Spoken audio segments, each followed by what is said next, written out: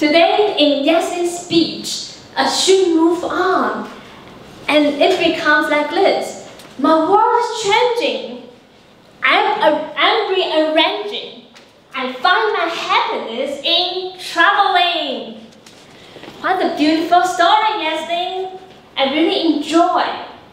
And I like how you describe when you are at the bottom of your life, how you try to build yourself up.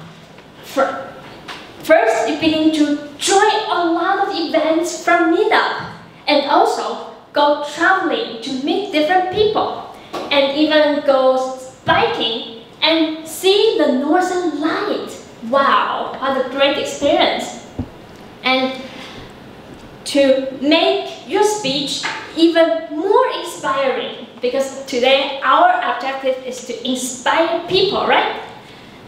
I have for your beginning, because in your speech, first when you come here, you say, traveling can help us discover ourselves. And when I was 7 years old, I went to a solo trip.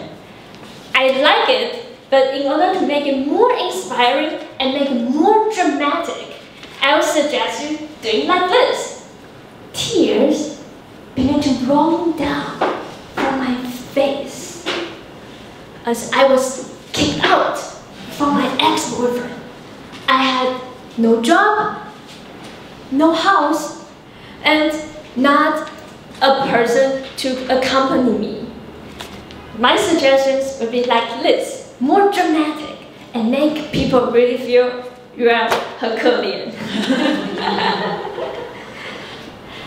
And also, because you start with the opening like this, now you can elaborate more as you go from your stories when you're at the bottom of your life, and then how you make yourself out to go traveling.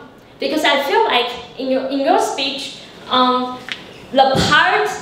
time of the speech, when you talk about how you interact with the people in Cuba, I feel like that time is a little bit short. I hope I can hear it more. How you interact with different people, and when you finally print those electronic photos out, how they experience. And I feel like that part you can elaborate more. And also, for the core value, I like your story and I like your core value. It says, from traveling, you experience different things, and those helps from others and those different cultures make you find happiness in unexpected way. I like it. And to make it even better, I suggest you can say to wait. But there's no red. There's no red. Oh.